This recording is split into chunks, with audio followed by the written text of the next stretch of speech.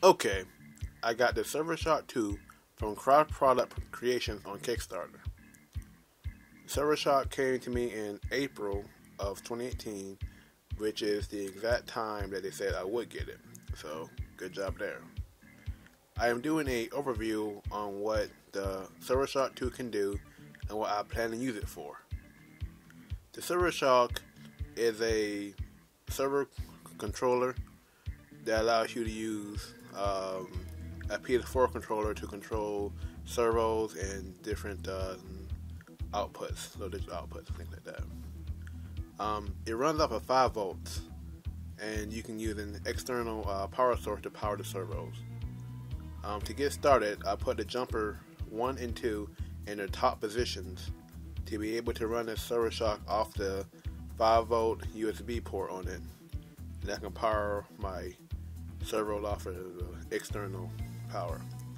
You have to do that, or you can technically have it run off of the external output, but for my purposes, it's easier just for me to separate the 5 volts for the power of the ServoShock, and then the 5 volt or 6 volts to power my servos.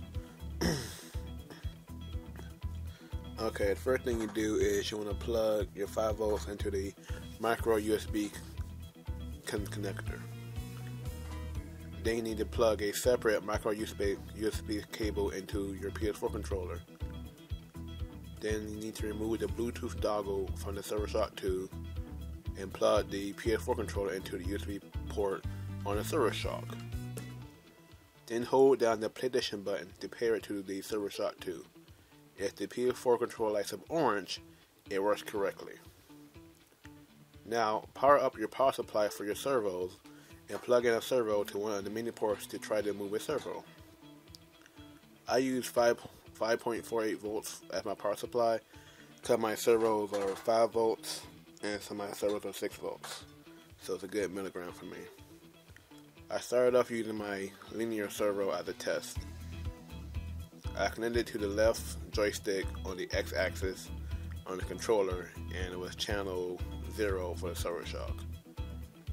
I moved the servo forwards and backwards to make sure it worked. Now you know it works, remove the micro USB cable from the PS4 controller and plug the Bluetooth dongle back in, and make sure you can still control the servo via Bluetooth.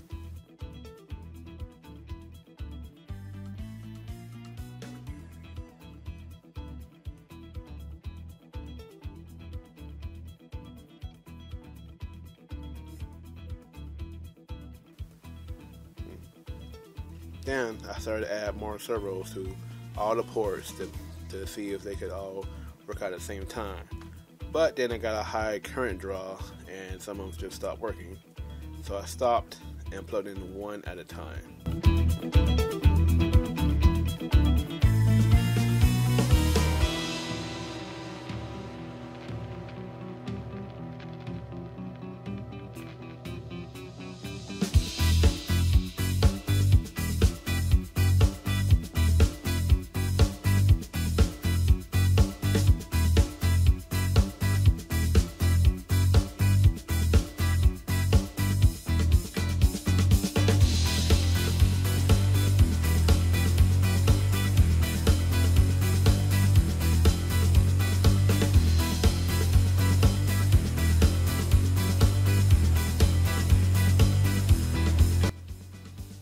Plug the linear servo back in to the left joystick on the X-axis, channel 0, and begin again. Then I plugged in a tilt servo into channel 1, which I control with the left joystick on the Y-axis. Then I unplugged the linear servo and put in a pan servo in its place. And I got some pan and tilt action with the left joystick. Then I plugged a pan and tilt into the right joystick, which is channels 2 and 3 on the ServoShock. Then yet another pan and tilt, because I like options, into channels 4 and 5, so I could use, and I control them, I use the right and left triggers on the PS4 controller. At this point, the current draw is starting to get a little bit too high, and channel 0 had just turned off on me, so I had to unplug the ServoShock and plug it back in to gain access back to channel 0. Figured out that pretty much once I get to about 2 amps on the power supply, things stop working. So I say 2 amps would be the limit. I unplugged the servos and went back to just one at a time. I moved on to the touchpad controls, but I could only get the X-axis for the right and left channels, which is on the ServoShock be channels 6 and 8, and the Y-axis would be channels 7 and 9. But not really a problem for me because I don't really plan on using the touchpad control at all. After that, I moved on to the tilt X and Y channels, which are channels 10 and 11 on the ServoShock, so I can just tilt my controller up and down, and then it'll network us to the channels there, and that worked fine. And with just one servo, I was getting about 1 amp of current max when I eventually shut my controller to make the current go up. And I plugged in some more servos to make sure that I can still control more than one servo at a time, and they all worked. So I moved on to the digital outputs. You can use the ServoShock as a Arduino shield if you would like. I don't plan to use it as an Arduino shield, but you can do what you want to. Arduino headers are included, but you have to solder them on yourself. What I am interested in is using the buttons on the controller to control the digital outputs, but you have to solder on the header to be able to use them. I used right angle double headers to gain access to the digital outputs. So I soldered on some headers, and then I began to test it out. I set up a breadboard, jumper wire, and LED just to test out the digital outputs. I know it looks like a lot of wire, but it's a lot less than it could have been. I used RGB LEDs, so I could do 3 colors per LED and only have 1 ground.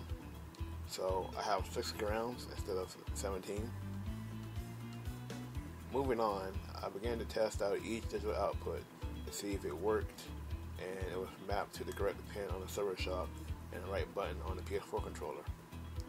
I began with digital output channel 0, which is controlled by the share button. And then I went down each channel and make sure that it was controlled by the correct button.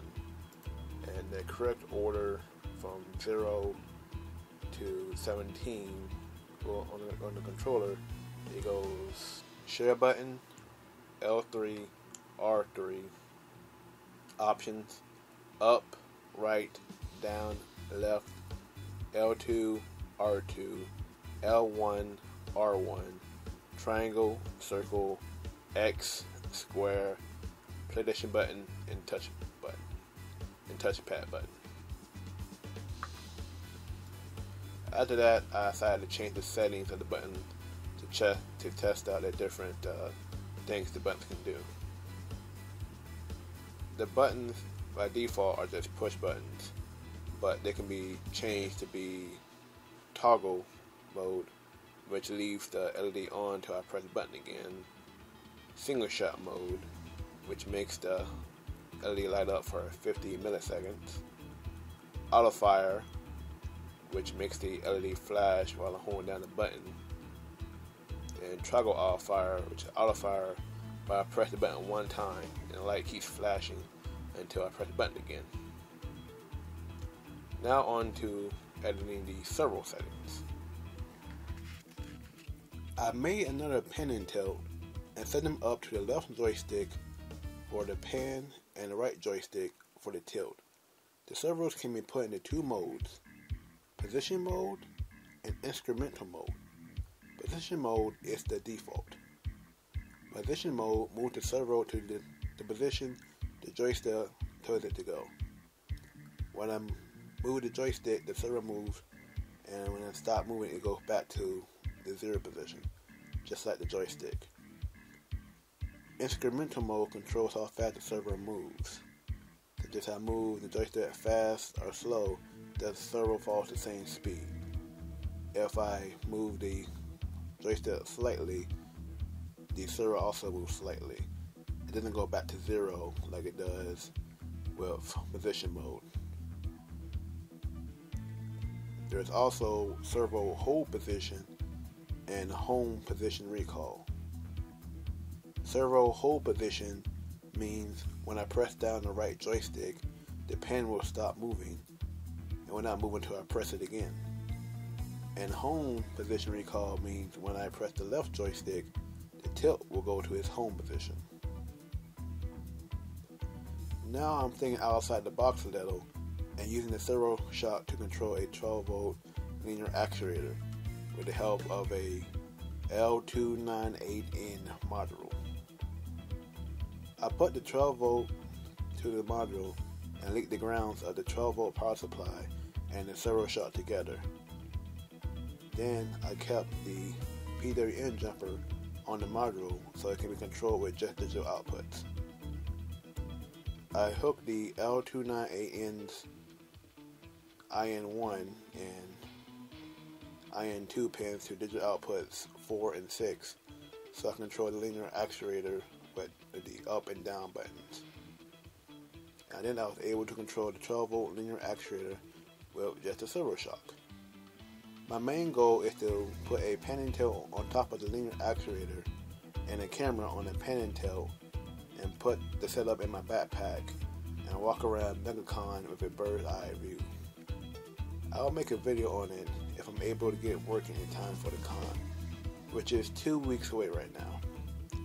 But that is an overview of the ServoShock 2 and what I plan to use it for.